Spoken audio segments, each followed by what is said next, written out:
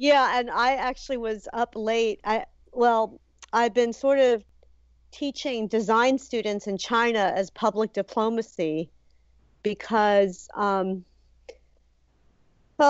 it's just like it's the movie I did. You know the movie? Yeah, yeah, of course, Yeah. yeah. But like there's a whole thing We are with we are live, by the way. So okay. Well, I mean, that's one topic is public diplomacy.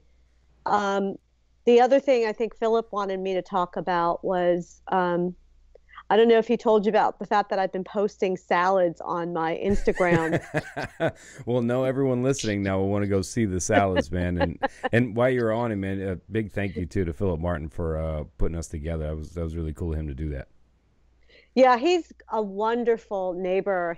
He lives above me, and we met each other when he moved in, and we actually bonded over a lot of the things that we have in common. Some of which is I used to be a former dancer, and then obviously a lot to do with emotional and psychological and physical health. We share that in common. Uh, this is stuff that I've been doing all my life, not my career, not what I do for a living, and not what I'm passionate. It's like it is what I'm passionate about, but it's not what I get paid to do. And isn't it funny that things that we are typically passionate about end up not being our career? But for what you're doing though, the film that you've made, coming off your architecture background, I have to tell you, I read an article that Philip sent me today, and I'll probably get with it. Was it with the raging? Maybe you can help if I can give you that much. With the virus, with the media burning and the virus raging, should we look to architecture? Right. Now, I have to admit, when I first saw that, I was like, oh boy. I'm like, really? Really? Okay, so it's going to be architecture that saves us, right? And I'm No, just no. being honest. No, I'm just being honest, right? I was like, oh boy, what has Philip got me into? And I'm just being honest. And then I read your article, and I was like, whoa, okay. Okay. I man, there were so many levels of that article that you wrote where I had to stop and go, oh man, I never thought about it like that. And now when you brought up the World Fairs in the article there, I even had to stop and remember what's the World's Fair again? I couldn't, for a second it slips your mind. And because you don't hear about it much, right? And so The World Fair one was a different article. I didn't mention the World Fair in the media burning the virus. I wrote two articles recently. oh, so perhaps I Yeah. just kept scrolling because I wanted to be more reading, and I may have went to the other article. Yeah, you might have gone to. They both came out. One came out October 30th, I think, and the one I wrote recently, which is the one you were just mentioning, Mm-hmm. that one I wrote in the middle of our COVID confinement because I felt like I needed to do something in response to a couple of the reaction you had when you said, "Oh no, that architecture is going to solve everything." I did not want to do that, and that's exactly why I wrote the article because we call that in my profession a P-architecture article, which is like it's PR for architecture. No way, Jose, was I trying to do that. Well, Um, let me tell you, if that's PR for architecture, it was actually the second thing I wanted to be when I first got to college, right? And then for me, like some of us like to say, which probably isn't true, I have to do how much math? And I was like, there's okay, I'm out, right? I was kind of like, all right, that was fun to think about, and but as I read through the article, I think I would almost argue even with you in your own article that you mentioned the World's Fair, but maybe I just kept reading, right? But there were so many things where I stopped in that article, and man, it is like that. Then when you started connecting virtual media, right, and how we've come yes, yeah, unattached to our worlds. yes. And you're not going to believe that, but that came from a 1936 article written by a cultural theorist that I was exposed to in graduate school, and I never forgot it. So when I was in graduate school, I was being exposed to these amazing thinkers, and I was like, oh my gosh, there's all these cool people that are really smart out there, and they were talking about stuff, and they were in the avant-garde. This guy that I'm talking about, his name, it was Benjamin Adorno. Sorry, Walter Benjamin, and his friend was Theodore Adorno. So there was this very famous dialogue that went on between the two of them. And I never forgot that dialogue, and I read it and reread it over 25 years because I never forgot it, because it's like a lot of the stuff that I referenced in the article I wrote, like the science fiction and the stories about our relationship to technology being kind of like a love-hate relationship. Right, We right. love we love technology, but we also we hate it. And this is what I wanted to touch upon, because what I saw was that we were out of balance. And I think that a lot of us feel out of balance. And I thought that by providing this argument and giving people insight into what architects do, it might help them find a way of coping with the chaos, the disenfranchisement, because we're living in this world right now where we don't know what is real, what is fake, what is, who can we rely on, when even our experts don't know what the truth is and what the facts are, because they're evolving every single day. And it's nobody's fault. It's just that we don't know a lot about this pandemic, this particular virus. And so that's one of it. So one of it has to do with not knowing much about this very dangerous virus. And the second thing has to do with media. And that's the one that I think, I don't know who your listeners are, but if they're very interested in art movements and literary movements like George Orwell, 1984, Philip Dick, Fahrenheit 451, there's so many different stories throughout our human history, and I even went all the way back to Icarus and Daedalus. Yeah. Because like a lot of people think that when that particular parable was about, the young people not paying attention to their fathers and their mothers, because let me just rehash what that Greek myth was about. So Icarus was the son of Daedalus. Daedalus was the guy that invented the labyrinth that the Minotaur was in. And I believe he was imprisoned and he had to escape, and he and his son were imprisoned by the Minotaur, and they had to escape. So what he did was, because he was such a great thinker and innovator and inventor, he created these wings but he put them together with feathers and wax. I believe that's what it was. And so when he was ready to escape, he obviously gave a pair of wings to his son, Icarus. And if those of you vaguely remember this story, because I heard it when I was in grade school, and so he warned his son not to fly too close to the sun. And and of course his son was completely heady with the opportunity of flight and wanted to fly too close to the sun. So he flew really close to the sun, and the wax melted and he perished by falling down into I don't know where he fell, but somewhere. So most people think of that as like, oh, you have to listen to your parents because they're wiser than you.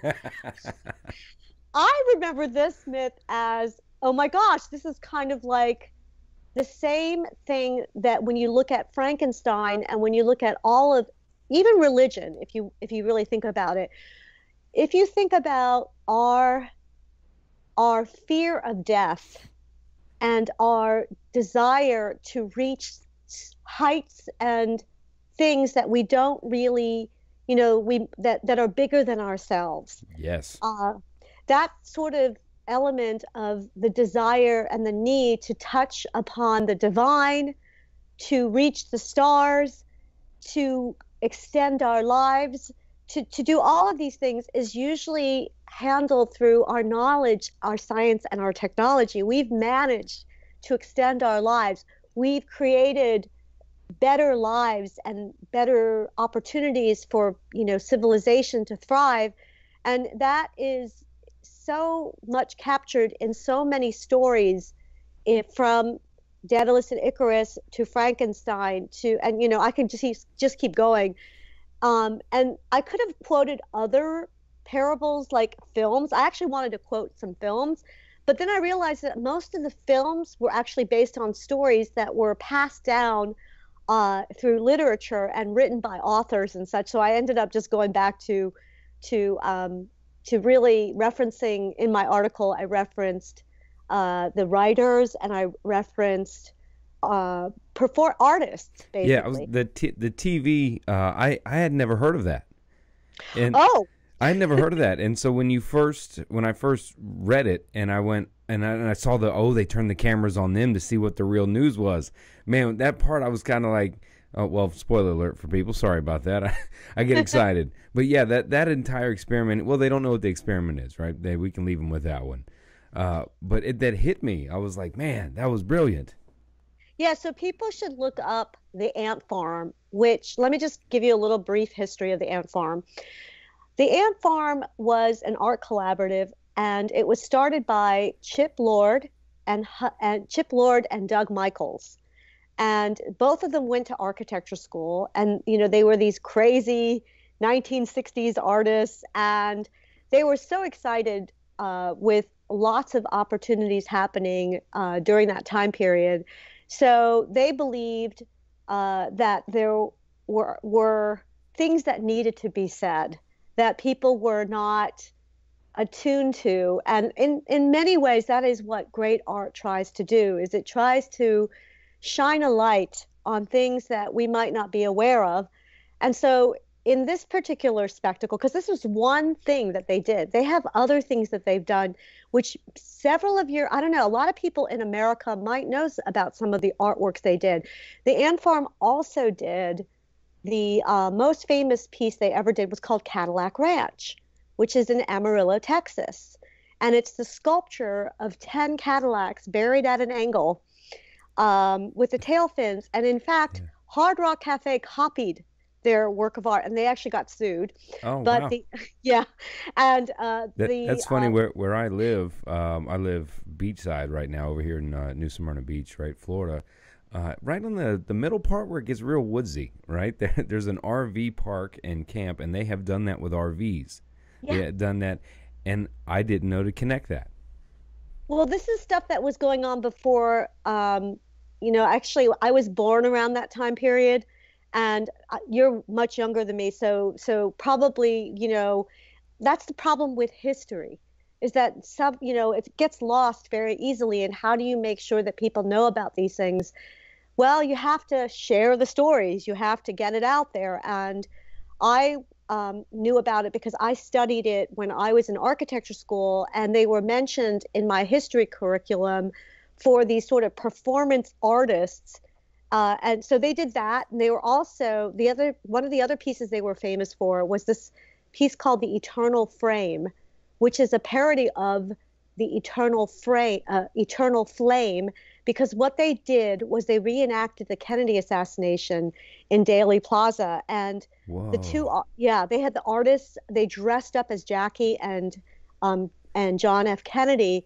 It was so convincing, because if you're familiar with the Zapruder films, you just need to look all of this up on Wikipedia, which is like, sometimes I just have to refresh my memory and I go back to Wikipedia, and I also write for Wikipedia. That's funny you say that, but I did that so I was like World's Fair when I was going there, and I looked up World Fair, and then I'm like, next thing I know, I'm like reading this entire thing of like, I didn't know that. Like, I didn't know the Eiffel Tower, right? All these things I was learning. I'm like, oh, even the needle, the Space Needle. Oh, my God. So where are we in this race, right? If it was the Olympics or something, you would have heard about the U.S. being involved in some sort of thing. Like now this third era, nationalism era, I think. They were talking about the 3 eras of the World Fair. And, that's what, go ahead. Well, I mean, we could talk about a lot of different stuff here, Adam, because we could talk about world fairs, we can talk about. Well, you were talking about Wikipedia. Media. Yeah, so you're talking about Wikipedia. So I was like, yeah, that's funny. You do. Yeah, I told you. Remember in the email, I will squirrel us off enough, right? So the fact is, but it is called the cognitive rampage, right? So part of rampaging wherever we go. Well, I've been learning a lot about the psychology of space as a result of the work that I've been doing. And so, like, the word disenfranchisement is actually a psychological term. So I brought it into my discussion. I actually thought about bringing in cognitive dissonance at one point, Yeah. but I really am not a psychology expert or anything. I am a design expert. So I could talk about a lot of things. So if you wanted to talk about what the article was referencing, because we started our discussion about why did I write this article? Mm-hmm. I wrote this article because so many of us are isolated at home. And there are a lot of people, and I'm one of them. I live alone, so I don't get to see people at my own That's home. tough. That is tough. Yeah. It's been really hard, but I've been lucky because I followed some of the things that I learned in architecture, which is, I mentioned in the article that, by learning a little bit from architecture, we might be able to cope a little bit better, or I allude to the fact that we could actually move towards, I guess, a better understanding of what's happening right now. And that is what my intent was in writing the article, because the profession of architecture has actually been doing some really stupid things sometimes. Like, one of the things that they did recently was, like, some of the articles that came out sounded tone deaf. And one of them is, like, some of them are about pushing design as a solution for everything. And that, to me, is, that's why I laughed when you were saying that. Right. The title of the article, this is what we need to solve COVID-19 is architecture. I just didn't want to do that. And then the second problem is there was an article that came out in the Philadelphia Inquirer when Black Lives Matter came about, and they said, buildings matter too. And I'm like, oh no. What? This is we've gone too far. We've gone too far if we start saying buildings matter. God forbid all buildings matter. Right, they're not people. People matter more than buildings. And in fact, architects, we are ethically bound to protect, to make sure that our buildings do not harm human life, And so we put lives over buildings, So I just all right. We have. Well, I think we've covered the the PC basis, right, of what we said. No, but what I liked in the article is how you were trying to, I don't know, I'm guessing, draw a correlation to the reflection of our built society, sort of as the reflection of the society as itself. Right, that the city it's built around us, or the lack thereof, right, or the thought into design or something, somehow is also reflecting a current state of where we are in the United States. Well, everything I do is about design and architecture and identity. So how that refers to what you just said is that, yes, absolutely, that the city is a reflection of us, but it's also what we create is a reflection of us, which, by the way, is what I show in the movie for the World's Fair movie that I made. So the movie I made is about how our American identity has become associated with commercialized, just the wrong message. And it's actually not who we are as Americans, but the rest of the world associates us with commercial, capitalistic, whatever. In fact, I'm American. I was born in Philly. And so I'm like, even though I'm Chinese, they don't consider me Chinese when I go to China.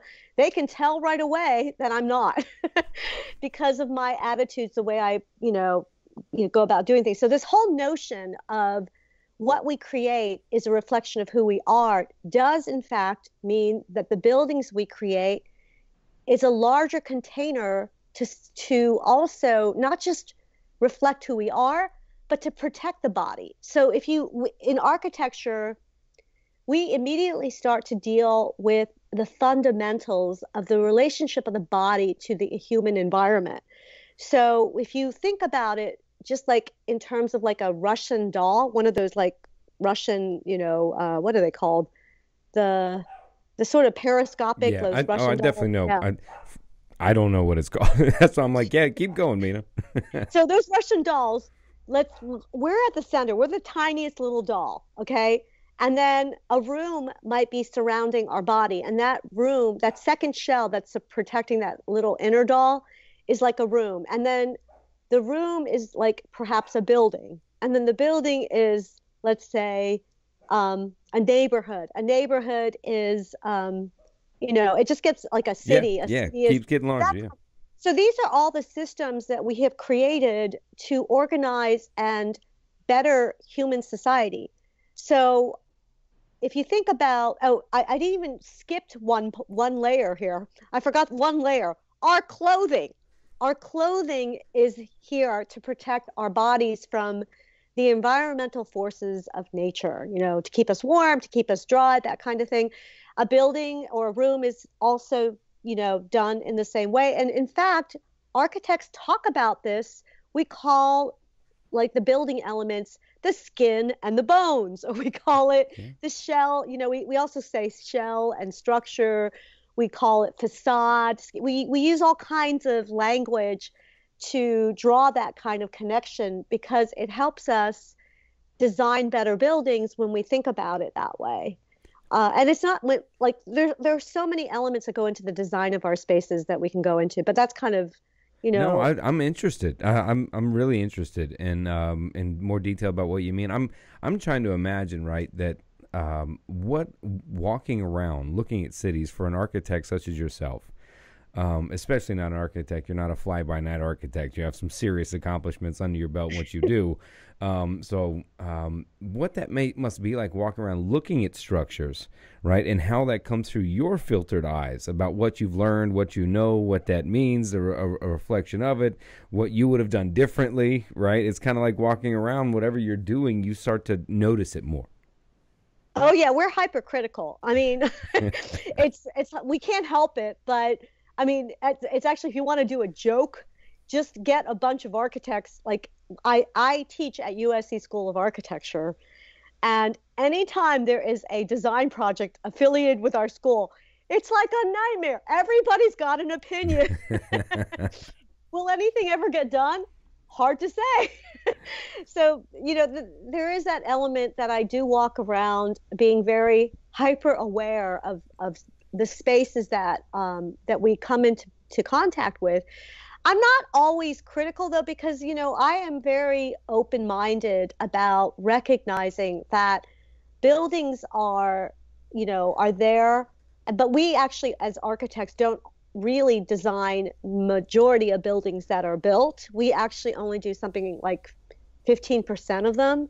And it's because of the problem that people don't, well, a lot of people have the misapprehension that they think that architecture is too expensive and it's unnecessary and it's not, they can't afford architecture. And I suppose on a a single person or a single family, unless they're independently wealthy, it's hard to be able to afford an architect or afford a lawyer. But that's not what I try to talk about. In fact, I am a licensed architect. I've actually done some buildings, but I actually focus on really sharing my knowledge with the public about how they already are involved. They already have a relationship to architecture, and it's just there for them to discover it. And I'm here to assist in that. Yeah, when you started talking about how it's the architecture we look to for shelter, and I scrolled us off there. When you were starting to talk about the relationship of how they already are involved, how is the human being already involved in the architecture around them? Well, the simple fact that they're occupying, they live in a building, apartment, a house, the fact that they leave their house and they go to different places like an office, they go shopping, they go get food, we're all doing takeout obviously, or we're I'm going to the grocery store. I'm actually cooking. I haven't really done as much restaurant patronizing. I should do more. You and me both. But so each time we engage with a public space, when we go to a park, when we go to any kind of public building or a retail establishment, you are having a relationship to architecture. You just might not be aware. Right. You don't know how designers, architects, and contractors and developers have shaped your experience. But I'm actually here to illuminate and explain all of this. And so that's kind of my role. And what I decided to do at one point was to change careers in some ways and become more of a public scholar. And in fact, that is why I've been nominated for fellowship, is because of the extracurricular work I do, because I don't get paid to do this. I raise money to do this. Like, it's a passion project for me. I go out there and speak on behalf of what people's relationship to design is. So I've done it for, like, I actually was on National Geographic on a show that went global it was called, what was it? I was on Building the Future episode. I can't remember. It was The Journey of Humankind with, I forget what, I forget the host's name, but it's in my notes somewhere. But, I've been on National Geographic. I make movies. I've made small videos. The mayor of Los Angeles, not the current mayor, but not Eric Garcetti, but Antonio Villagrosa. His office and his deputy mayor, Eileen Adams, came to me and asked me to make a video about the innovative architecture in LA. So I went ahead and made it and just did it on my own. And like, this was done in 2011. Can people see it anywhere?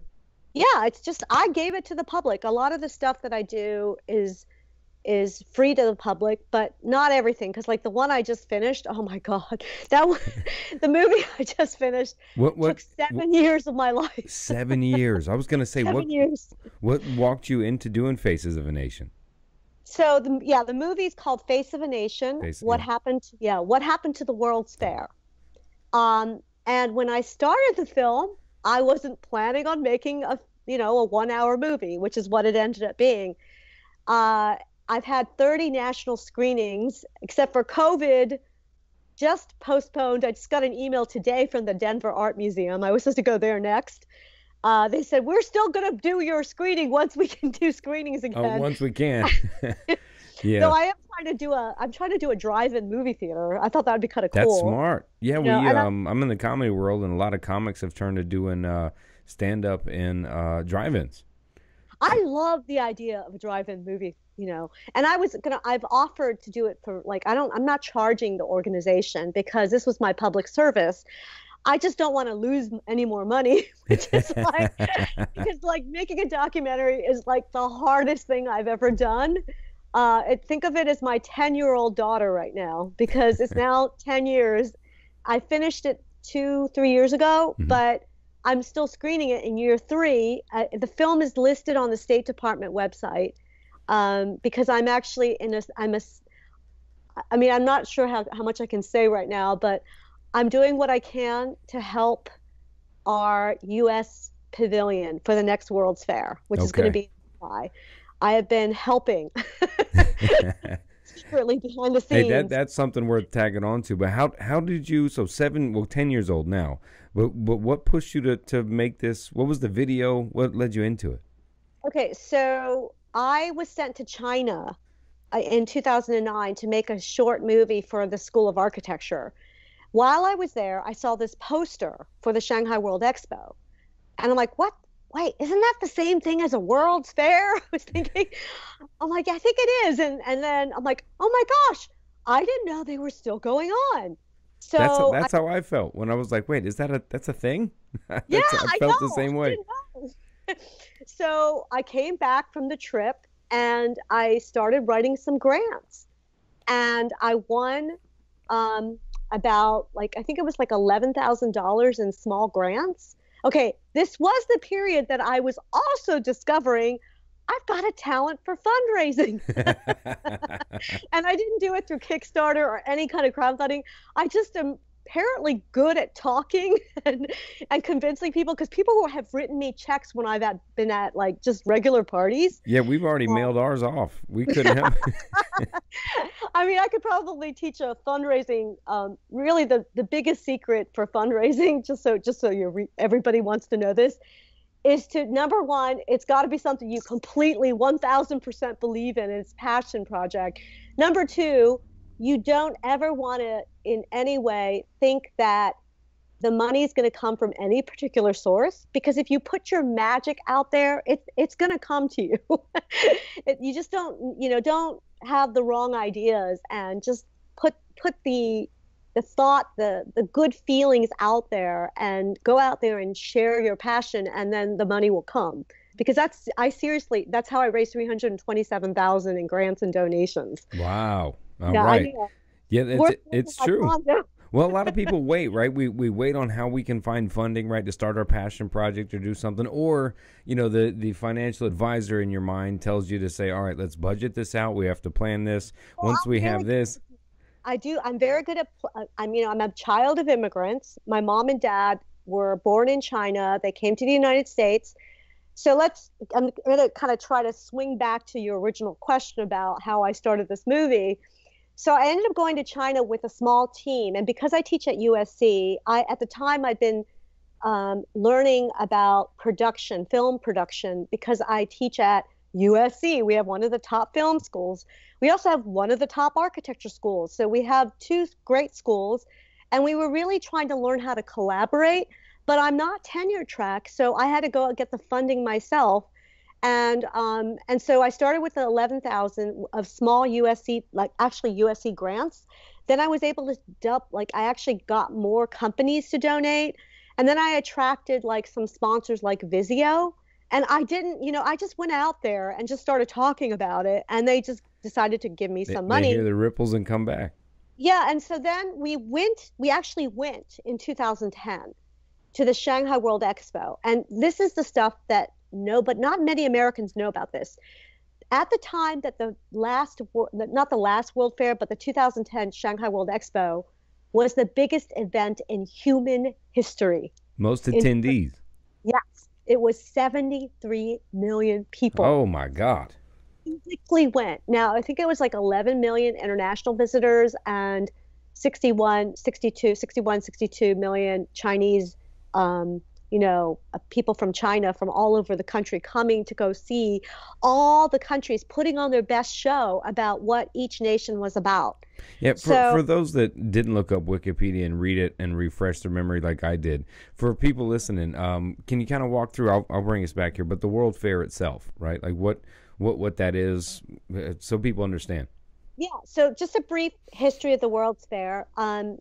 It was actually, the Olympics started in Greece, right? And it was about friendly competition through athletics. The World's Fair started in 1851 as a combination of, at the time they wouldn't call it public diplomacy, but they would be like international relationships, sharing of culture, but also sharing products and trade, okay? So it's both about trade between countries but it was also about, having good relationships with countries. So both of them were really important at the first World's Fair, which was in 1851 in London. Now, many of you who have ever been to London or the UK probably have heard of the Crystal Palace, or you might not have seen it because it's actually burned down. But if you've ever seen a glass greenhouse, that was an inspiration of the 1851 Crystal Palace, which was the largest glass structure in the world. And we actually show it in our movie, okay, in old photographs.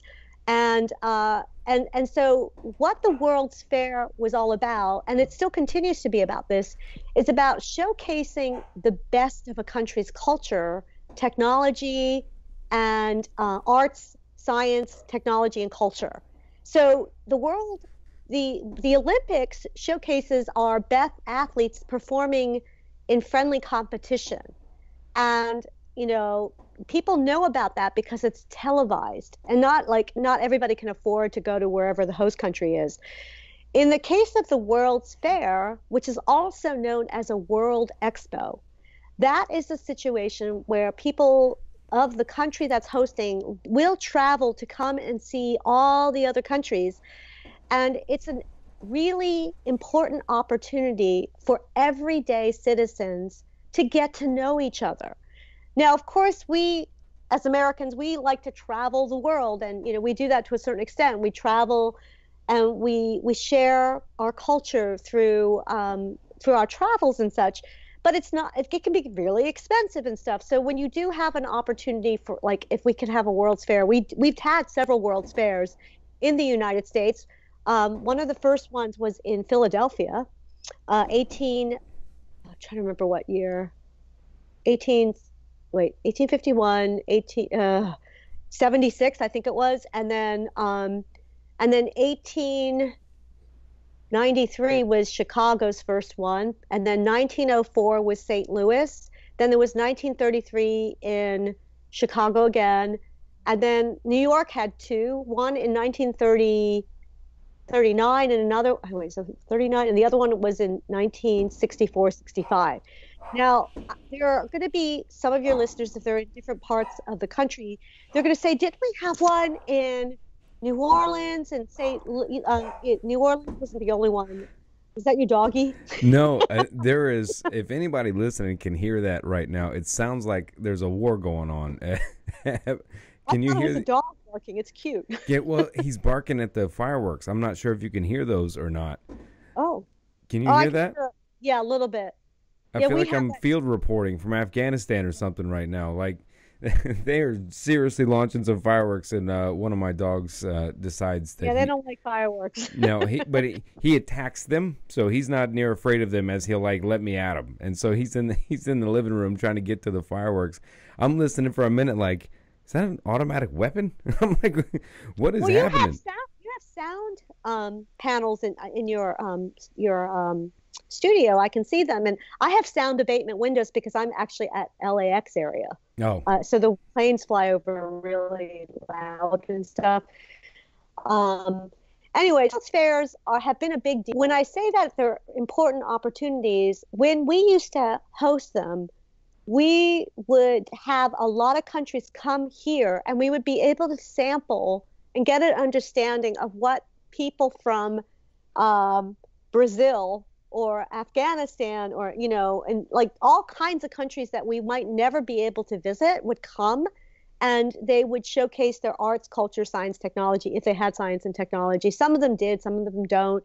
And this was actually really important because it created a foundation for what is only happening on what Edward R. Murrow called the last 3 feet. So if you Google search the last 3 feet, that is basically this idea of people-to-people relationships, face-to-face, which, the article Media Burn, which doesn't seem to be about World's Fairs. In fact, I am actually alluding to the face-to-face connection, which none of us are able to do during COVID, which is part of one of the problems of why we're feeling so disenfranchised, so disembodied, so incredibly depressed. Some people have become depressed. So segueing back to the article, what I was alluding to is if you do things like order your environment, like, did you notice when people were cleaning house a lot? Yeah. Yep. That is one of the things that will help you feel better. Other things you can do, you can also do things like work out, aerobic exercise, because you're engaging with your body. Remember I mentioned the salads on my Instagram? Right.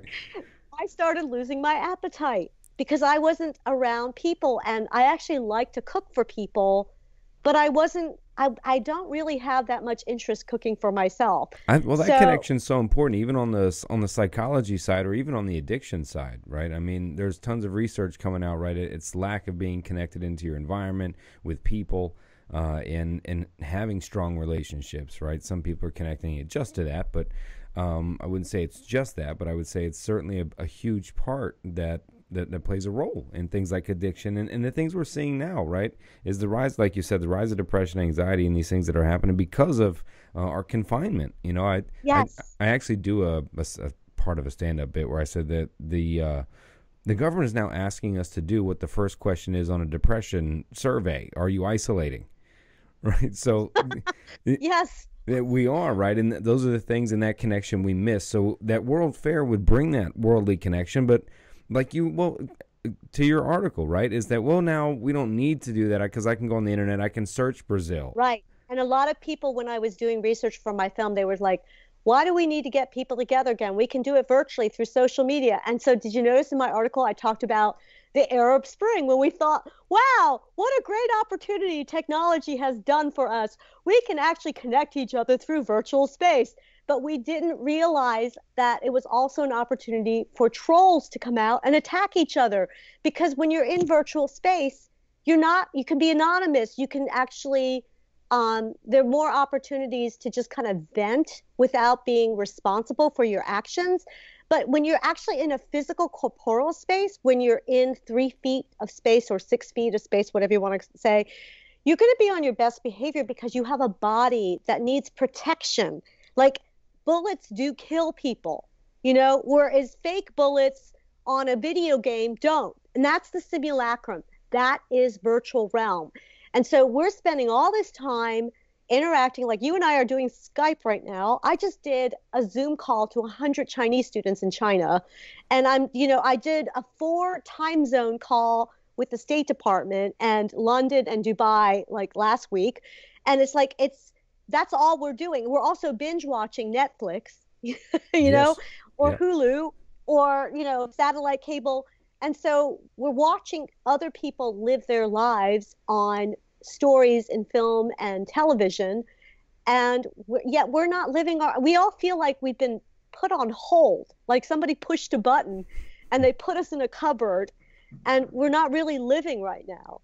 And the reason we're not really living is because we're not engaging in space and form in a way that provides us a sense of identity and a sense of who we are through our bodies. And so that's salads. Let me tell you about the salads. So I started losing my appetite. All right. So I thought you were just connecting with salads at the point. I was like, all right, Mina, going off the rails. There's a madness to the salads. Okay, so I was like, why am I buying all this food? Because remember, people were hoarding food and stuff. Oh, yeah. So Yeah. I'm like, God, I better buy all these eggs because I might not be able to get eggs anymore. And I bought all this chicken and then I bought all this other stuff. And then I'm like, I was making my favorite foods thinking, okay, well, Mina, this is an opportunity for you to cook for yourself. I would make some of my favorite foods and I would not want to eat it. I literally would take 2 bites. It would go into the freezer. And so it kept happening. And then I started losing weight and I'm like, what the heck is going on here? And it's like, I felt guilty because I don't want to waste the food. And I felt like, well, what's going on? And then I started doing what other people were doing. Did you read about people making all these new recipes, right? Oh, yeah. Everyone's got a cooking show now or a cooking podcast or on YouTube. They're showing all their favorite recipes. Yeah, yeah.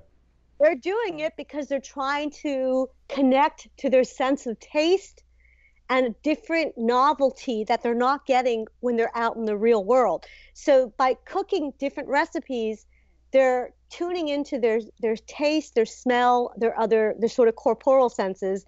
So unfortunately, the comfort food wasn't doing it for me. So then one day I just looked in my refrigerator and I had roasted some beets and I had some leftover ranch dressing and I had the makings of a fairly good salad one day. So then I started putting it together. Then I took the time to actually compose it on the plate. Then I took a photograph of it, like all the millennials and the Y. I am not a millennial and I'm not a Y generation. You will not. I would never post photos of my food on Instagram. I would roll my eyes. But now you'll see 70 salads on my Instagram. now look at you. So from a great architecture, what we get from her Instagram is salad preparation and I tweaked the color of the photographs, and then I also connected through color, crunch, intensity of sharpness, all of this sort of corporal stuff. You were literally a salad architect. Yes, and then I actually described the salad in succulent words and stuff like that. So then everybody started asking me to post salads all the time because they said that they're losing weight because they're eating healthier. They're doing all this stuff, and I'm like, oh, I feel like I'm cooking for people again. And then I would actually eat the salads after I did the post, and then after I did all that tweaking, that creativity, I'd already engaged in my sense of, oh gosh, look at that colorful red pepper as I was eating it. Do you see how that worked? Yeah, yeah. So I just did a umami sort of salmon, wasabi and soy crusted salmon cake salad. I've done everything. I just did a Cape Cod one, and I felt like I was at the Cape. So by doing these things, I really feel like I'm getting a sense of living. Well, we're all trying to find in any way we can, right? Of any kind of normalization and trying to find ourselves a lot of times. And now we're left alone with ourselves. So we're sitting at home with just sometimes our own mind to hang out with, right? And it's a whole new engagement for all of us in what we're doing. But to go back, we started because people don't think about the World Fair, right? Well, why do you have to travel all these places to make your film? Right? Why do we have to reconnect that way? So when I went to China, I filmed something that I did not expect to film. And I came back and I had to make a decision about what to do with what I filmed. So I didn't know what was going on. I just knew I was very disturbed.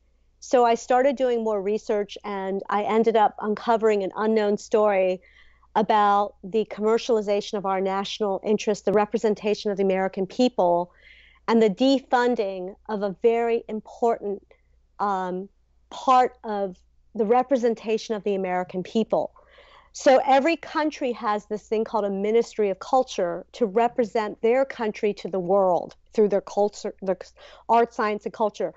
We defunded and then we eliminated that agency in 1998, 99.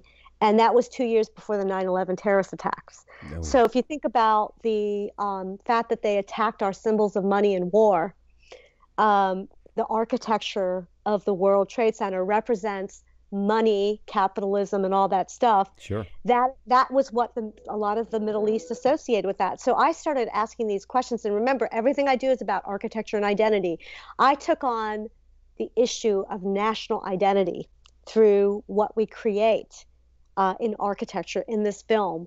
And because I have an Academy Award-winning producer, I have Emmy Award-winning composer, I learned from the editor of, do you remember the Winona Ryder film called Heathers? It's a dark comedy, probably before your time. It was funny. We Patricia and I just watched Reality Bites. So when you said Winona Ryder, I was like, please say Reality Bites. We just watched that one. Heathers, no. Heathers was a dark comedy like Mean Girls. It was the first Mean Girls. And so the editor of that film, he was a professor at the cinema school and he taught me film story. So over 7 years, I pieced this film together and I'm still traveling for it, though I'm now thinking about, what I'm going to do now that during COVID. But getting back to remind me again your last question, because I kind of deviated in so many. No, we were talking about the film and how it kind of started over the 7 years, right? And how you were explaining the World Fair, and that kind of actually squirreled us off. I asked for that one, but when you were explaining the World Fair, people would come together, share cultures, and connect through showing whether it was architecture or just joining their cultures at these World Fairs, and how we have stepped back from them. Why is that important? That was your question. Well, why should we be engaging in real estate? Well, how the United States has stepped back from it, right? They weren't really involved with it. And they were stepping back because they were thinking, you know what? Why do we need to pay for this important issue? Because they didn't think it was they said that we're already spreading American culture through all our products and brands that have disseminated all the McDonald's and Starbucks that are in Moscow and everything else. Right. Why do we need to spend more of our taxpayer money on representing our country at this big event, right?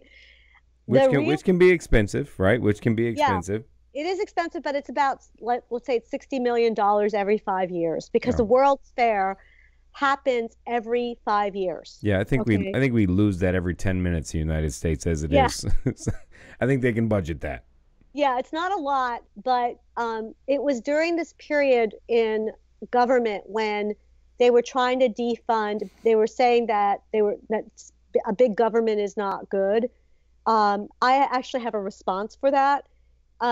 Government was created to help civilization, just like banks were created to help civilization. Every organization, every entity, every system that mankind created was to help society in some way. So you can't blame the institution or the organization. You have to blame the people behind it, because people are the imperfect ones. And by the way, the institutions are not perfect either, because they're made by us and we're not perfect. So they have to constantly and evolve and change in order to be able to meet the needs of society towards a better society. So I think it's important for us to stay self-critical. Like, it's hard to be self-critical. Yeah. But yeah, so why do we not need it? Well, specifically for the very good reason that I don't know if I want everybody in Moscow to think that I'm all about McDonald's. Yeah, right. Yeah, if we're going to be represented on the national stage, right? I think by Coca-Cola, McDonald's, the brands that people know, right? I think it is a reflection of us, though, right? Because we are that. It is. Yeah. But that's not the best of who we are. I think the best of who we are is our ability to be open and have dialogue. And I mean, I don't know how that we're demonstrating that right now in terms of having. Well, that's the sad part, though, Mina. That's the sad part, is that we really do that. For what you're talking about, we do, and to watch us fail at it now in the situation we are so terribly, and be divided that way, that's part of what makes what's happening so sad. Yeah, and I think part of it is we have to understand media a little bit. So getting back to the article, this is all connected. Like the article I wrote, the World's Fair film. If you go back to the article, I talk about media burn. And I also talk about this guy named Walter Benjamin, who was celebrating a work of art in the age of mechanical reproduction. So let's talk about that really quickly. So what he was saying was that the traditional works of art were like sculpture, painting, and buildings, like physical buildings.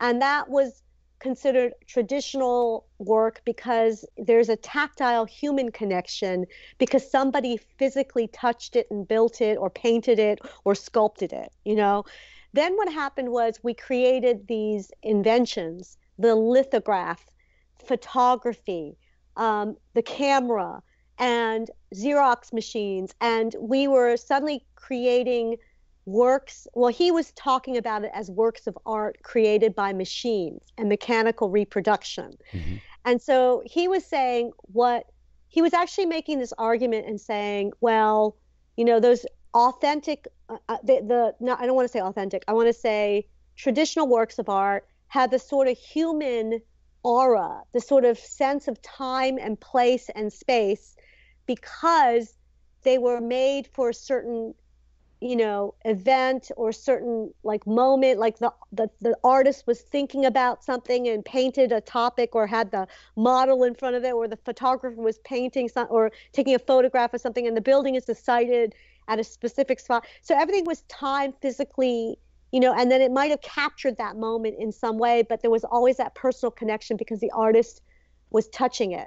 Now, again, it was a 1936 article. It's been discussed probably hundreds of times by other people that have read this article, and thought leaders and thinkers and intellectuals, because people argue back and forth about what he meant about it, And so then the counter argument, he was saying that these works of art, these traditional works, have this thing called an aura of a personal connection, and that these mechanical works did not have that aura. They lost that human connection, just like, do you remember, I don't know if you ever heard of this term called 6 degrees of separation from Kevin Bacon? Of course, yeah, of course. Everybody has at least 6 degrees of separation from Kevin Bacon, the other actor. Right. And so with the machines, like if you do one Xerox copy, that's like a copy of like an original. But let's say you make a copy of the copy, or you make a copy of a copy of a copy. Then what happens is it starts to fade. The authenticity of that original print or that original connection to that image is like getting fainter and fainter and fainter. And it's also removing, if let's say it was a original drawing that you drew, like it's like a pencil drawing, sure. Then when you're making a copy of it, it's like fading, right? Yeah. So it's like that machine is taking away that It's a that personal human, touch. It yeah, really, there's a lot of ways to think about it. From I hunt my own food often, and so if you take it yourself, that's a different feeling eating that meat as opposed to I bought it at Publix, or making knives, right? You know, if the yeah, machine is pressing the, pick a product, right? We all like the handmade thing. We want that this original artist made. They put together this piece of jewelry, this what have you, right? Even shoes, right? They want the specialty Nike where the guy only did like 10 of them, right? They want this specialty creation that wasn't done with we a want to machine. feel special. We want, Yep. and that specialness has to do with connected back to the environment. When you said that you shoot and you hunt your own food, right? That or whatever. That's the same thing. It's like when you buy it at the grocery store, it's like, what is this mystery part? This mystery meat? You're removed from what it really takes Yeah. for And that to happen. Yeah.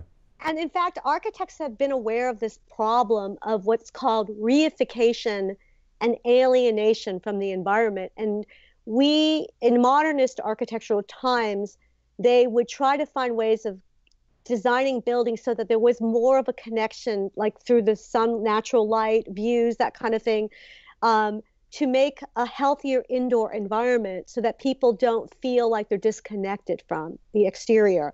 So, that's part of what we do. Shoot, if people So, doesn't even, if you got to think about that for half a second, right? Imagine a house with no windows, right? I mean, you're yeah. essentially, yeah, you that connection to the We already know outside. that's unhealthy. Like artificial lighting and all that stuff is not so great for us. Right, it's And terrible. they're doing recent studies about the blue light from our iPhones and how, that doesn't reflect the spectrum that we need to exist as healthier human beings, when natural sunlight has multiple spectrums that cannot be reproduced in artificial daylight. So if you spend too much in that artificial light, you're not going to be feeling all that good. You're nailing it. Dr. Jack Yeah. Cruz has been on this podcast often. He's been on here at least 2, maybe 3 times on the show, and yeah, that is talked about a lot on on this So show. in the article Media Burn, with the media burning and the virus raging, I talk about like the fact that um, okay, so he said that it's missing the authentic personal connections, these mechanical works. But what he also said, and this is something to think about, is that they actually had a power that was almost, he celebrated it. That's like, so what? They're losing the personal connection. He's basically sounding like us when we get seduced by technology. Okay, so they lose the personal connection, but they've got this power to disseminate. Because think about Xerox copies. Wow, we can make thousands of Xerox copies and pass them around. And if you think about, I actually had to research this a little bit. Propaganda, somebody told me, my Catholic friends told me that propaganda started with the Catholic Church against Martin Luther. Yeah, yeah, yeah. You could go back because Yeah. he wanted to And that was when the translate. printing press and he was putting all those things up and stuff. Yep. So then if you think about that, that's what he was celebrating. He said, yes, but these mechanical works of art like photography, lithography, and printing presses and whatever, they could be moved around and they could be passed around, and they have the power of having a multitude of them replicated. And that in itself is actually really important. And that's like us thinking about the Arab Spring and how social media could spread democracy and through social media and that whole thing. But the problem, and this is the part that I didn't include in the article, and this is something that I think people might want to be aware of. The copies, when you see these copies of things, like copies of objects, copies of, there's like a lot of discussion about the Confederate flag. There's discussion about Bibles and what else? I forget. Like all kinds of stuff, like Black Lives Matter, like graffiti and all that stuff, Hmm. and T-shirts, right? And wearing hats. Think about what I just said. Okay? They're all copies. They're not the authentic original. Right, right, yeah, yeah. Like it's like the Bible may have been printed millions and millions of times. It's a copy. So what he was also saying was they lose that personal connection to the original authentic thing that they were for. Yeah. But what happens is when people buy these copies, they start to imprint their own memory and their own meaning to it. So everybody's got their own relationship to the Bible or their own relationship to the flags or whatever, Yeah, right? yeah. They think about it in their own symbolic way, okay? It's not always going to be the same meaning from one person to the next person to the next person to the next person. So part of that is the problem is when you actually like wear these t-shirts, you're saying something about yourself, about what you identify with.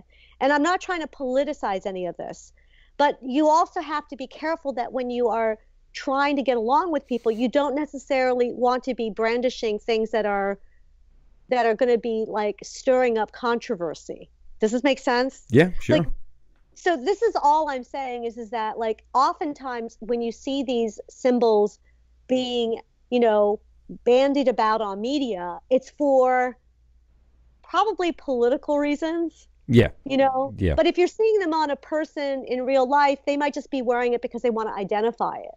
Yeah, or accidental. You walk behind somebody wearing a red hat, one person automatically assumes what that means. It turns around and says St. Louis Cardinals on it, right? Yeah. It's a totally different color, but we're perceiving it from a different angle, a different life, right? Somebody with a red hat, we know what that means, but it's not, right? It's how we see the angle. It's our personal interpretation, right? So we have to actually own it and say that maybe we're being a little bit trigger happy, a little bit too, sensitive. A little bit. And that's the media burn part, because that's part of the media burn part. It's like the media has politicized everything. Mm-hmm. And, I am not in any way, I sounds like I'm criticizing media. I am criticizing it, but I have nothing. I think media is important because it's spreading like important information. But the problem is sometimes this information is wrong or not. Well, like you said when we started, right?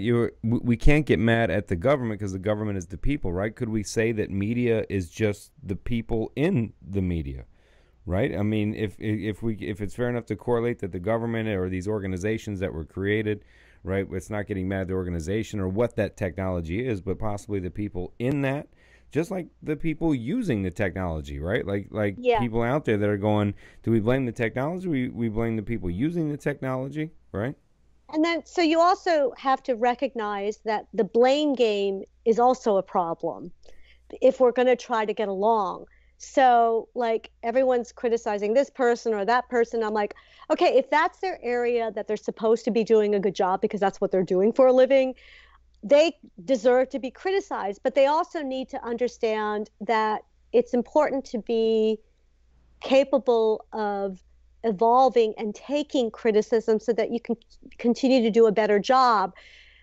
It's like, there's so much to go into right now. I mean, well, how many times is it where how do you get better unless somebody's telling you, hey, check yourself, or we check ourselves about what we think, who we are, what we know, being able to question ourselves and open up to those things, right? I mean, it amazed me how. Yes, but people also need to know how to give criticism too. Sure.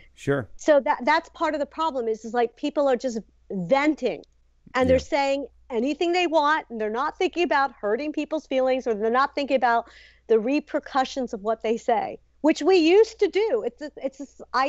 Society it's called civilization for a reason. And the whole point of us is we actually thrive more when we get along and we share. And like I was talking about how people were blaming government. Like there are bad institutions, there are bad nonprofits, there are good institutions, there are good nonprofits. Just don't play the blame game. But also, you can have an opinion. That's the American way. We can all have an opinion. Yeah. I've had really stupid opinions in my life. I admit it. Yeah. But I own them, and I learn, and I hopefully grow from them. And I apologize. It's hard to be criticized. It's really hard. Yeah, it's a difficult thing. I write about it a little bit. One of the principles of change is humility, right? It's humility equals C. H equals C. Humility equals competence. So if we can become humble in ourselves, to question ourselves, take the criticism, and learn that we're only getting more competent or self-competent, right, along the way by exercising. I love how deep we got coming from architecture. I think that, see, I think we have proven it, Mina, that you can start talking about buildings, designs, and being part of a world fair or not, but you and I being represented by McDonald's and Coke, right? And now we're... Well, because my area, this is like, I am a interdisciplinary thought starter. I have a branding expert who said, Mina, tell the State Department you're a thought starter, because I was afraid of them at one point. Well, it's true. I mean, I think the more that us as a people can get that way and question things, learn things, question ourselves, take that, we do grow. And unfortunately, we are so separated right now, more than I've actually ever seen it. And I remember saying that, like, I don't know, 8 years ago, right? I remember saying, man, we're really separated right now, more than I've ever seen. And I feel like I keep saying that year after year after year, that we find something else to almost hate each other for on each side, which is ridiculous. Well, I have a mentor he actually is living in Florida. Do you know Golden Beach, Florida?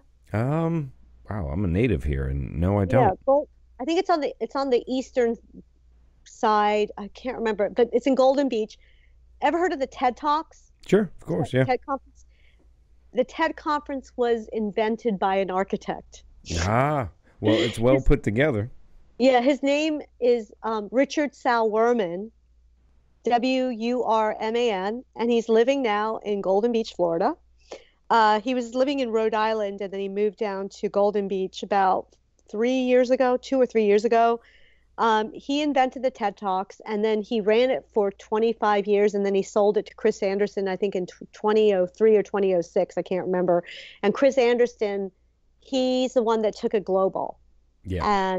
But you know, it was all about sharing ideas with each other. And so he's one of my mentors, and he sort of saw me as somebody that really likes to connect the dots between that. We're more connected than we realize through so many ways, and it's in some ways my role to find ways of connecting us to each other. So even though you think that, oh, she's an architect, she's like buildings, like, no, I think it makes sense. It connects, though. I said it there. It connects, right? The idea of being able to look at a space, build a space from the inside out, and how that all connects together.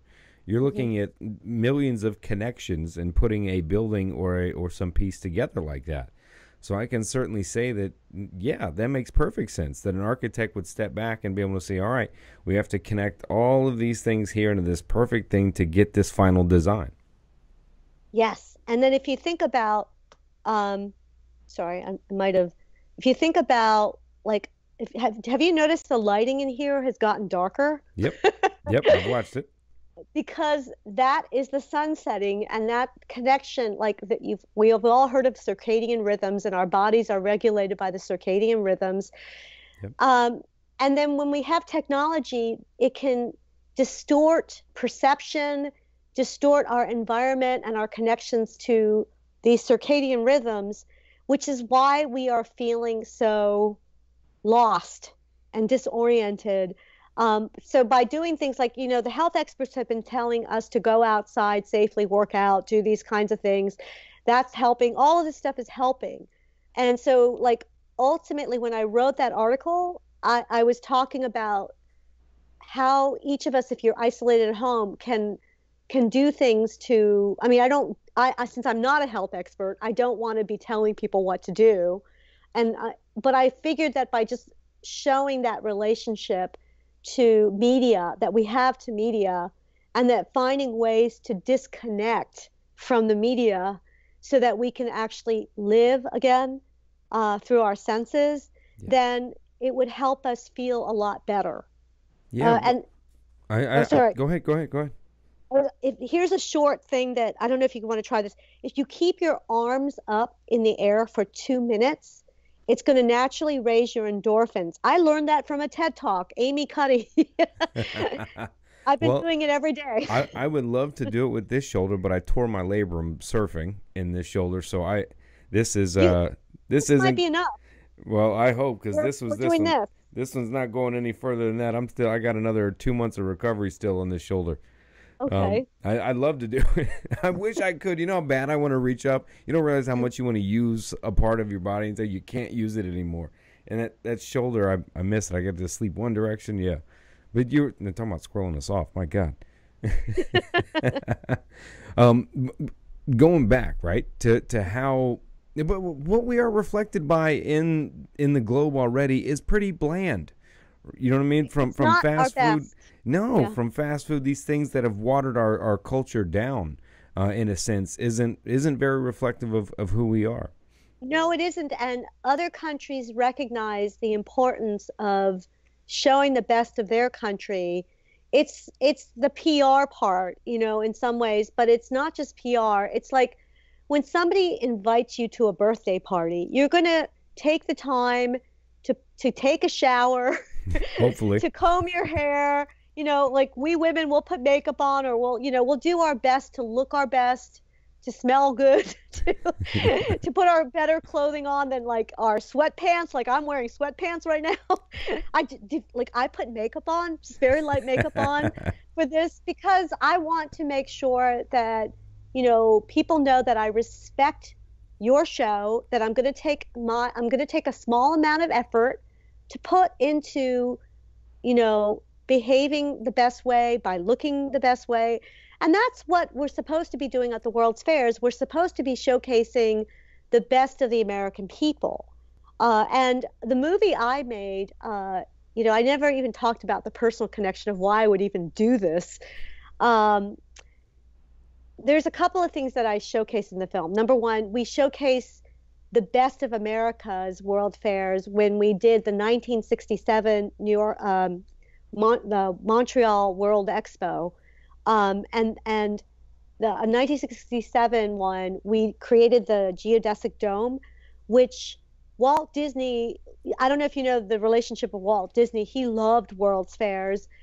He went to the 1939 World's Fair and was so enthralled by it that he decided to, in effect, he created Disneyland because he thought that he could bring the World's Fair to America. And then he also had It's a Small World is a direct, you know, copy of what one of the World's Fairs exhibits. And then, so that was 1939. He went, I think, when he was younger. Then he created Disneyland in 1955. And then he went to the 1967 Montreal World Expo, where the United States did this this sort of plastic bubble, which was done by Buckminster Fuller. And he was so enthralled by it that he created Epcot Center. When we first started, I had no idea. And I'm in Disney's backyard over here, and born and raised behind Disney World.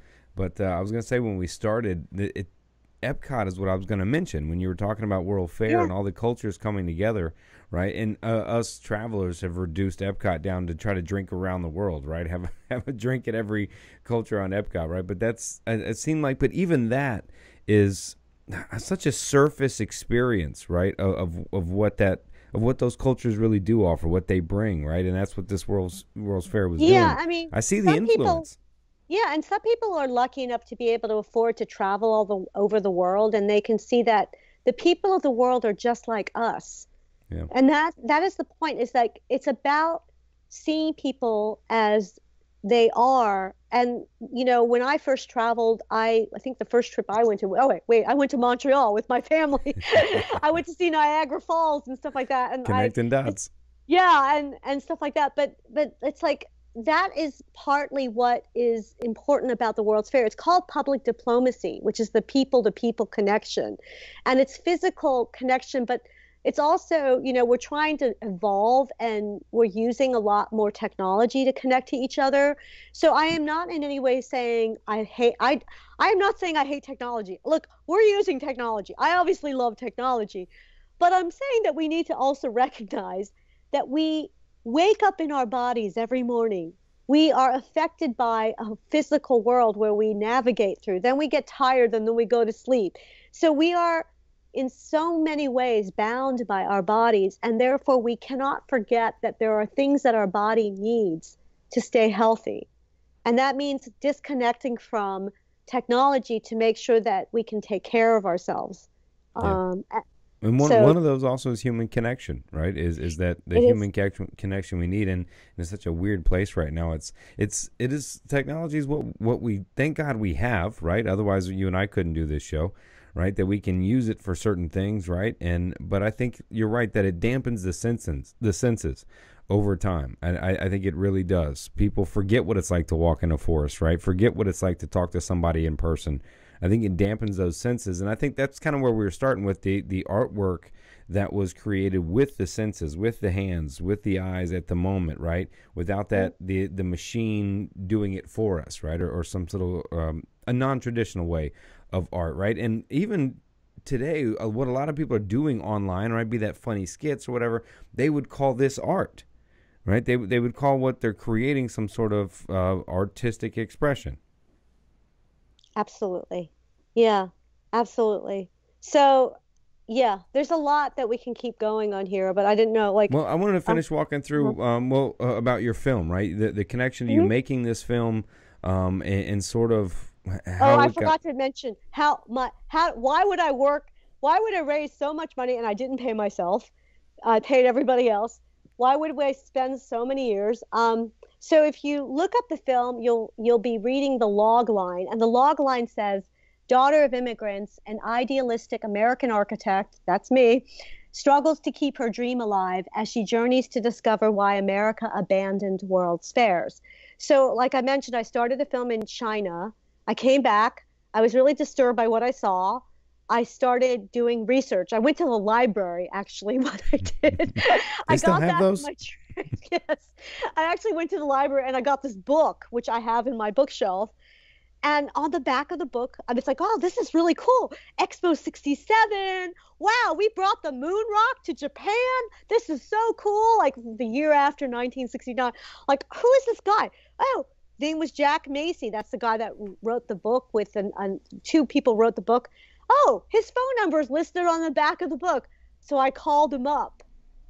I ended up following him and filming him for 6.5 years. He was a genius. Wow. A total genius. In fact, he might be, this is a whole nother story, but Ben Affleck bought the rights to turn this story called The Ghost Army, which is about World War II artists and creative people who had their own army unit, and their entire job was to fake the Nazis into thinking that our army was in places that it wasn't, with cardboard and inflatable tanks. He was the youngest member of that unit. And that, in so many ways, was how he learned about the real and the fake, because he was faking the Germans out. Now, I'm a history buff, especially World War I and II. Look up the Ghost Army, because Rick Beyer made a documentary about it. He's a friend of mine, and you know, we shared resources because I covered Jack in this movie. And he's so brilliant. He was so brilliant. And I followed him around, and he reminded me of my dad. He was very loud and he yelled a lot. And like, I wasn't intimidated by it. So I just kept following around. And then at one point he was like, so I was learning how to make a film, and I heard that you have to get really personal. I was learning from top filmmakers, and they were saying, you know, you got to show character, and you want to show them three-dimensionally, not just like one-dimensionally, because he was yelling so much and stuff. So I was trying to find some sort of vulnerability in him, but he would not let me film him in vulnerable ways, because he spent his entire life defending America's creative people and the best of American creative people. And, you know, and so that's what he showed at Expo 67 in that big geodesic dome, and he's bringing the moon rock and Elvis's guitar. This was when we did it right. And then we totally tanked by the time I went to the Shanghai World Expo in 2010. It was so bad. I mean, you really have to see the movie to see how bad. Everyone cringes. This is why the State Department is like coming to me, because I covered this issue, and it's like so what we're doing for Dubai, I mean, I'm not designing I'm just critiquing and stuff like that. When's that one? But that's coming up. Wasn't it supposed to happen? It got delayed though, right? Yes, it got delayed. Yeah, it was supposed to be this October, and because of COVID, it's been delayed 1 year to October 2021. Yeah, like everything, everyone's entire life has been delayed till 2021. Everyone's been delayed. But in fact, the delay is better for our pavilion, because of the controversy I uncovered in the film, the defunding of our U.S. Pavilion and Congress fighting each other, saying, we don't think we should be spending. It's a lot of like infighting and stuff like that.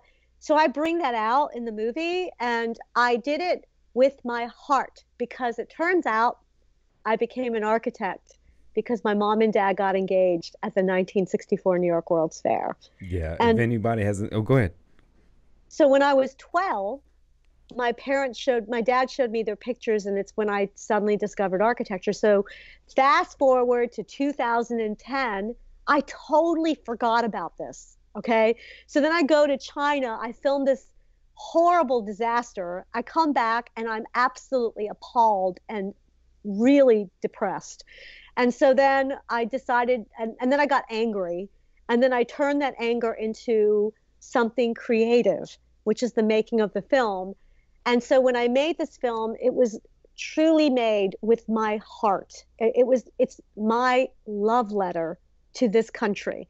And I never knew I was this patriotic, but I am very patriotic because I'm doing this as my public service. I figure this is something that I have to let Americans know about. So hopefully we'll, do more screenings at some point or another. Well, maybe do like a YouTube premiere or something and run it once and then pull it down. Yeah, possibly. The problem is I have contracts with Universal and Sony. Oh yeah, nope, don't do that. Yeah, you're not going to be able to do that. Like, 'cause I have a Simon and Garfunkel song that I have for 7 years, and then I have an original score with a 42-piece orchestra. It's just fun. I mean, you can go to the website and listen to the music because I have the music on the website. I saw that, and the trailer's beautiful. I know I don't want to even ruin the trailer at all, but the pictures that you show when you're saying how you didn't even know that this picture would be the inspiration for the film you go to make later. I'll let people have to go to the trailer and watch it. I'm not going to say anything. Yes, absolutely. So maybe I was actually in Florida showing the film. Where at? I was Sarasota. Yeah. Oh yeah, that's where my mom lives. Yeah, I was there for the Sarasota Architectural Foundation in January, I think. Yeah, Sarasota's known for some artwork stuff. I mean, the Ringling Brothers. Yeah, that's where I was. Yeah, well, that's where the Dolly Museum is too, in Sarasota. Yeah, Ringling College of Art is Ringling College of Art and something. Yeah, they flew me out there. And then I've done Pittsburgh. I've done 3 North Carolina screenings, New York 5 times. I've literally been crisscrossing the country until the COVID crisis. So the only way people can watch it is at one of these screenings. Right now, because like people are like, well, why don't you make it available for streaming? It's like, I forgot to mention, I have a job that's paying my bills, and that job is I teach architecture. And my problem is I'm only one person, and I do have like a producer. I've got all kinds of people, but a documentary, it's not like I have millions of dollars and millions of people, or I don't have like dozens of people helping me. So I'm doing everything myself, and I teach ethics, and I also do things like business contracts and that kind of thing. So I write my own business contracts. I know how to do a lot of stuff, but I also know that it's important to do things the right way, which means that you don't rush things. Yeah. And there's a time and a place for everything. I might end up doing something with streaming as we get closer to the Dubai 2021 Expo. I'm not sure yet. Yeah, that's right. We didn't get there.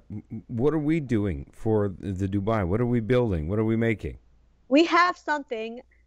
I can't. It's I don't know if I don't know if it's classified. It's I know I figured you couldn't say it. All my emails are sensitive. Oh, well. Sensitive. I can't. So, and then like and I'm not the one designing it, but I'm doing everything we can to showcase some of what I hope, I'm critiquing. Let's put it that way. And it's actually unofficial. So like, even though this might be a public podcast, State Department, it's not official yet. I mean, like we're not advertising any of this. Oh, no kidding. All right. Yeah, So we get a little government that. insight right here that Yeah. we may be participating in the World Oh, we're Fair. participating. I Oh, what the helped. design is though is what we Yeah, can't. I can't talk about it. All right, I we gotta can't know talk where about it. we gotta I know know where what's you going are. on. Well, we know where you are. You've been on this podcast, so if something happens to you, Mina, we're gonna we're gonna No, know. no, it's not that. It's just that there's a lot of contracts and there's a lot of stuff that they don't tell me, and I don't want to screw things up. Yep. No, you're smart. If it comes, especially from this podcast, certainly don't say anything that may ruin that, because I'm glad that you're a part of this project, and the love that you put in not only to your film but to architecture itself. It may be pushing America back to what it was in I don't know, '69 in Montreal or something like that. Yeah, 67 '67, Montreal. yeah.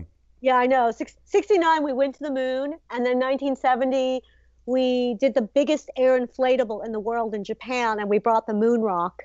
And the lines were amazing. I mean, it's just it like people were so intrigued. They wanted to see the best of America, and they got to see the American space program. And so uh, we're going to be showcasing stuff that hopefully will showcase some of the best of American innovation. Again, I have no responsibility to the design or anything like that, but I am giving my opinion and hoping that the my critique and my opinion will be followed. Well, many times the ones that are hiring to critique those that are building it are the ones with the real vision anyway. That can see it. So the humbleness approach to what you're doing, but I know if I'm hiring the person to critique the people that I've hired, probably has the design eye, ultimately, in my opinion. But I think it's a beautiful thing You that you're being doing. generous. No, I mean it. I mean that, right? Because you're technically the consultant. You're not even having to do the actual work. You're just saying, don't do it that way. Add this to it. Do this. This is missing.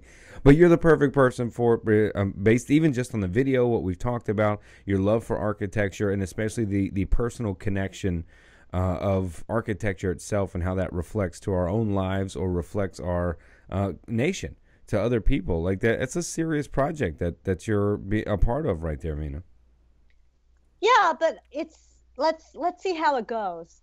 Yeah. Right. I don't want to be too attached in case we make like 68th place, right, on this thing. Well, yeah. Oh, I can't say this much. I know how hard it is to do this to a limited level because I was on a U.S. Pavilion team for the Venice Biennale, which is another international exhibition. I had nothing to do with the design either. The team was from the Institute of Urban Design, and it was so the Venice Biennale is this biennale that's held every year, but it rotates art in the odd years and architecture in the even years. So it's been going on for 75, 70, I don't know how many years, over 70 something years. And the year that I participated, I was on their team as a project manager, and I raised money for it, but I didn't, the team that did it they're just phenomenal. It was Kathy Lang Ho, Michael Sorkin, one of my mentors at Harvard Graduate School of Design, which is, by the way, he died of COVID. Oh. Yeah, I was very upset. And that was why I wrote the Media Burn article, because I was so upset. He's the one that introduced me to the ant farm. Oh, no. Oh, that's sad. Yeah, I was very sad. And he had cancer, and I didn't know he had cancer. I spoke to him 2 weeks before he died, and then I found out that he died in the newspaper.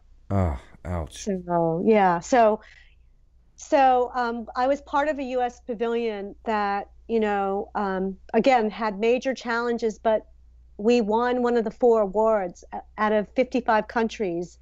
It was the first time in history that our U.S. pavilion had won for the Architecture Biennale.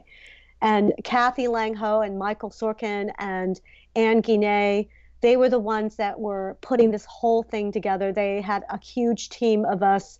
We were just doing it. I don't think anybody really got paid to do it either. I mean, I just kind of did it because, again, public service. Can people see that piece anywhere? You can look it up. Yeah. Well, the Biennale Pavilion is like a permanent building, and then an exhibition is mounted every year. Mm. So the one that we did showcased, it was back in 2012, and it showcased some of the entrepreneurial things that were happening in this country due to the Great Recession. So, like, even though governments were losing funding, streets were going with potholes, everything was happening, people were losing jobs. And so then what it tried to do was showcase what American architects and designers were working with the community. I mean, not just American architects, it was all about community building. And the exhibition was called Spontaneous Interventions, Design Actions for the Common Good.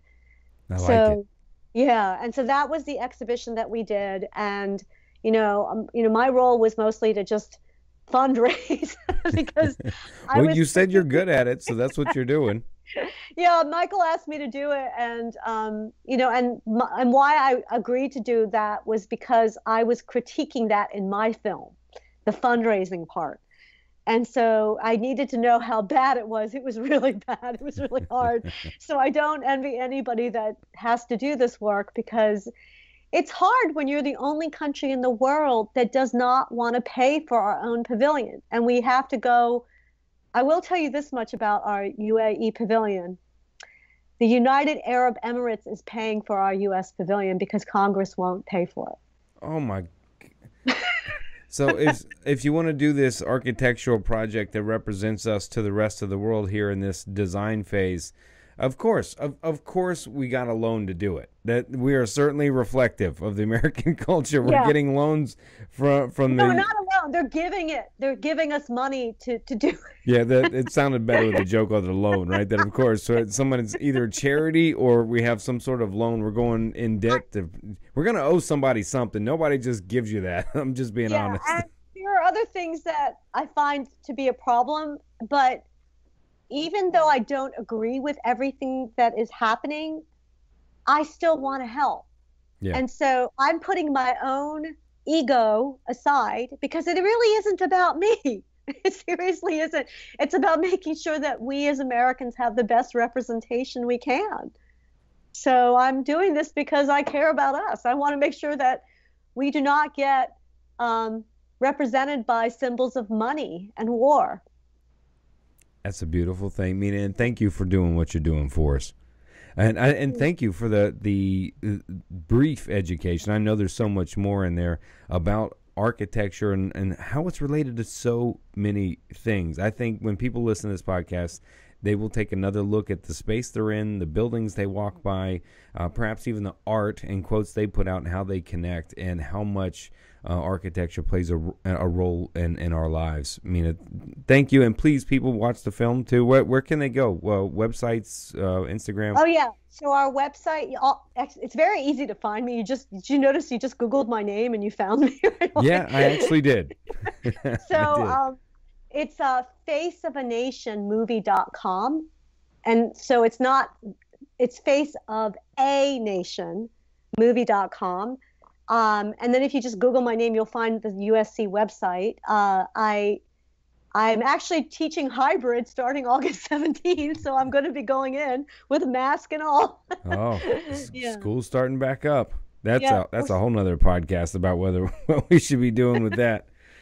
Well, we're going to do it safely. We're going to do it safely, and and I don't have antibodies. Darn it! Though I was hoping I just got tested for antibodies because I felt like I got it last December. So I felt the same in January. Yeah.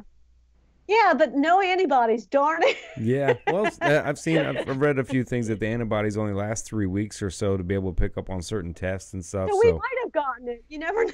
I like to be optimistic. I think we did. So we're probably safe on it, right? Yeah. Okay. Really, thank you for having me on your podcast and your show. I think it's a wonderful, I really enjoyed speaking with you. Oh, Mina, I enjoyed it as much as well. So thank you for coming on and sharing this with you. We'll end up posting this thing tomorrow morning. Great. Good night. Good night, Mina. Bye. Thank you again. Bye.